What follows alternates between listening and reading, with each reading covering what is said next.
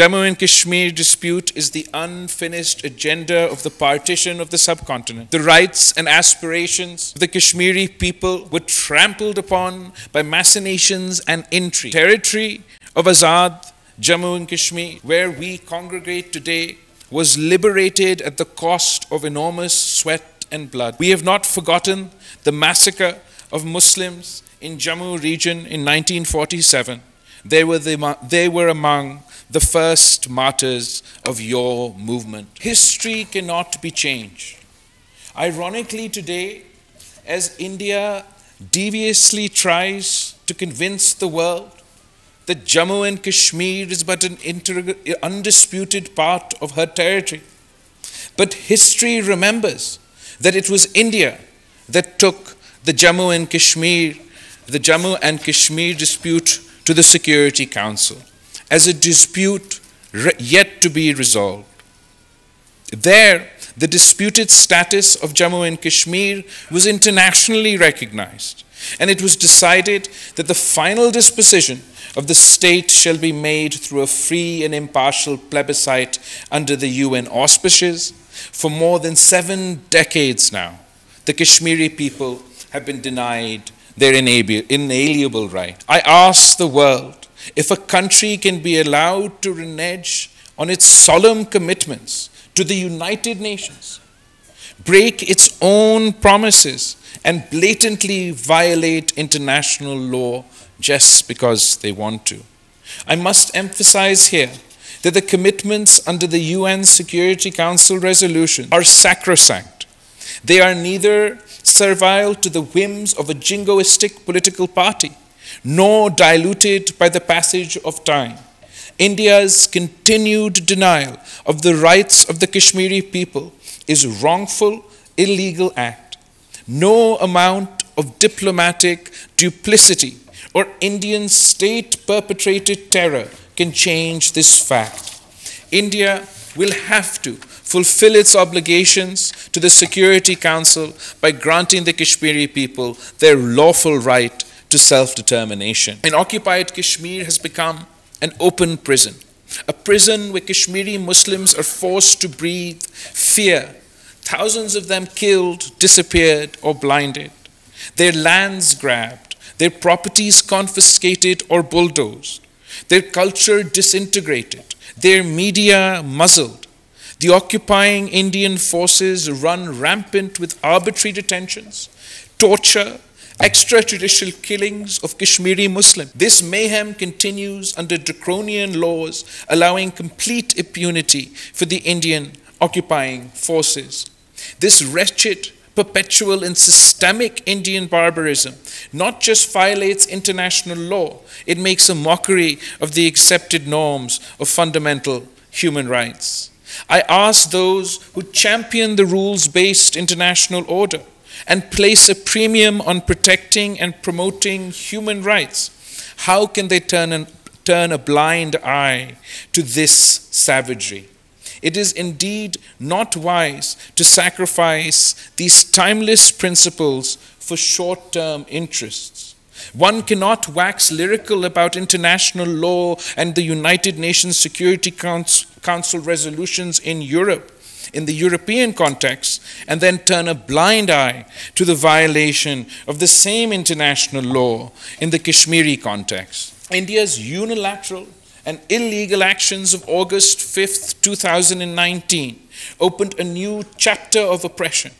India's ultimate aim is to convert Kashmiris into a dispossessed and disempowered minority in their own land.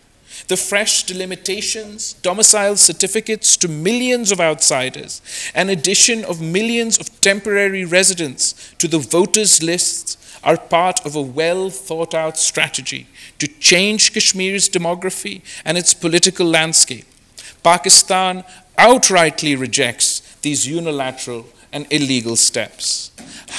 How can the world be a silent bystander when a large country usurps the rights guaranteed by the Security Council and instead use brute force to suppress those rights?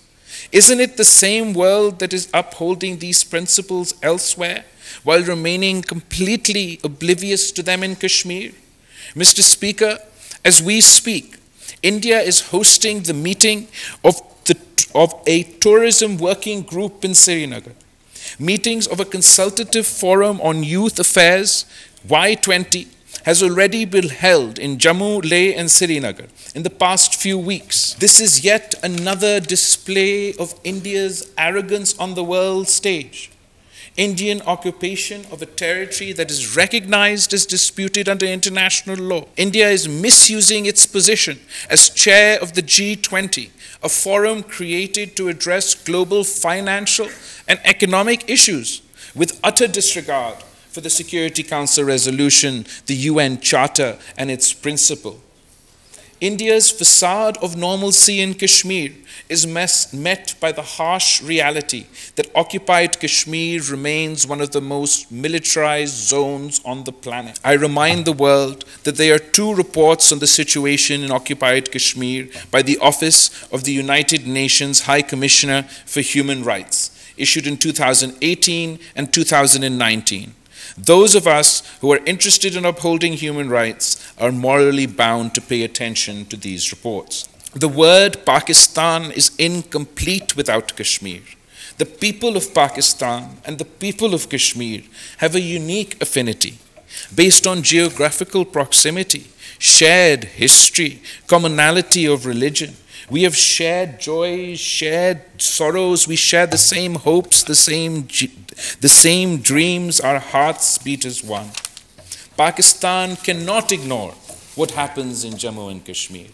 It is a party to the dispute. For us, it is not a matter of choice. We are duty-bound to play our role in the just and peaceful resolution of the Jammu and Kashmir dispute in accordance with the UN Security Council resolutions and the wishes of the people of Kashmir. Mr. Speaker, my presence here today is a testimony of our nation's intergenerational support and lasting commitment to the Kashmir cause. We want good relations with our neighbors, including India. However, good relations can only be achieved through dispute resolution and not through dispute denialism. Durable peace in South Asia remains contingent upon the settlement of the Jammu and Kashmir dispute. Despite our consistent advocacy for constructive engagement and result-oriented dialogue to resolve all outstanding issues, including the core issue of Jammu and Kashmir, India unabatedly remains hostile. Its regressive actions have in fact further vitiated the environment, and the onus, therefore, remains on India to take the necessary steps to create an enabling environment conducive for a meaningful and result-oriented dialogue. During my recent visit to Goa to attend the SCO meeting, I repeatedly said that India would have to revert to the situation on the 4th of August 2019 to work out a way forward.